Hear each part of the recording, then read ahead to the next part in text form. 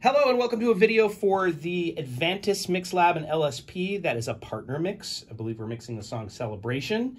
And what's different about this mix lab is because there's going to be two people, we want to make both sides of the console to have the same layers so both of you can kind of dive in and out of processing and work together. This assumes you've already set up a console before, but I'm going to kind of review some of the basics of setting up the console as we go. So far, I've actually set up and drug down all of the inputs to channels for the left side of the console. And we want to make it so the right side of the console is duplicate.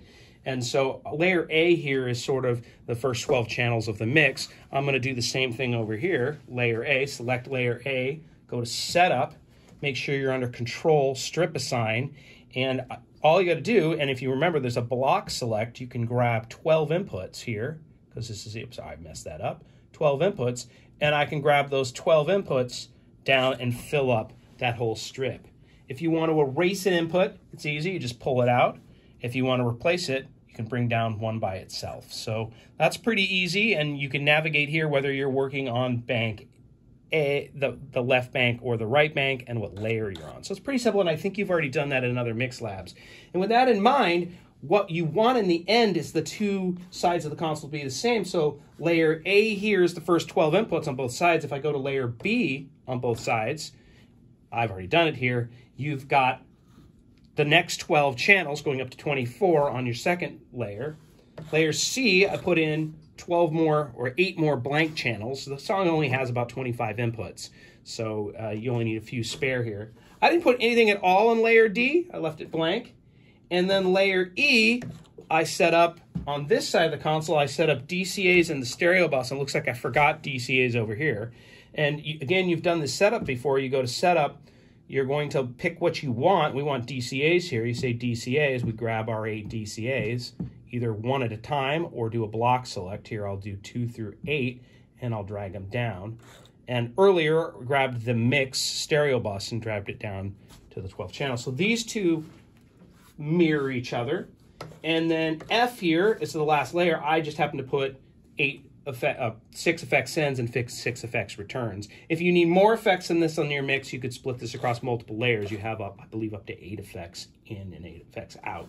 So anyway, you should, because you've done a couple mixes on this console, know how to set this up. I'm just saying, and if you don't follow this exactly, I'm cool with that, as long as when I sit down to grade your mix, I can navigate and find things. But you just want to make it the same, and on the Cashman Show, this is what we do. We make both sides of the console relatively the same, so myself and you as the student can work together and share the console. Other things to remember before I exit here, hey, don't forget to input patch as well. You go to I/O, and I've already done it in this situation, but we want to do inputs. So we're on the Inputs tab there. We're coming from I/O port 1, that's the MADI. And you want to make sure MADI, oops, I didn't mean to click that. You want to hit the patch button, and you're going to patch MADI in 1 to the first input, which happens to be the kick drum. And anyway, you're going to want a nice long diagonal line there. And of course, if you do one side, it will do the other because they're the same input. So you're going to have to patch your input.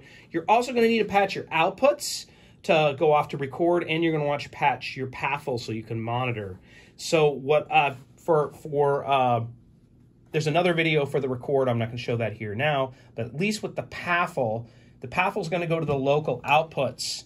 It needs to be an output local PAFL, and you're going to want to patch, and I believe you already know how to do this from previous videos, but you're going to make PAFL left and right go out of local outputs left and 1 and 2. That feeds the central station and the monitoring path. So that makes it so when you solo something, the PAFL button, it's going to go to the speakers.